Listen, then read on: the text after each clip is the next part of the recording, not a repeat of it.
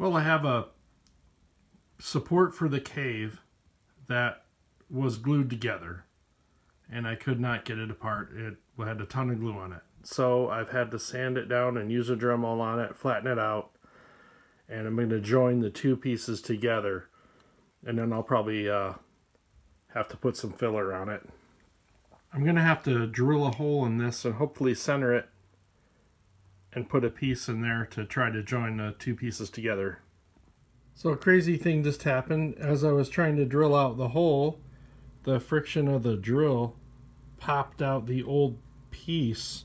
So now I might try to reattach this to this piece to make it fit in there. And once again, I'm using a piece from my Pteranodon flying reptile from the parts tree. I'm running out of pieces. But anyway, it looks like it might work. Well, it did work, but there's quite a gap in there. So, you know, this was a part, obviously, that was from a kit that, you know, was painted and all kinds of crazy stuff, glued and whatever. But, you know what, I'm just having fun with it, so I can putty that with some filler, you know, and repaint. I've blown a little bit of paint on it. I think it'll look kind of cool.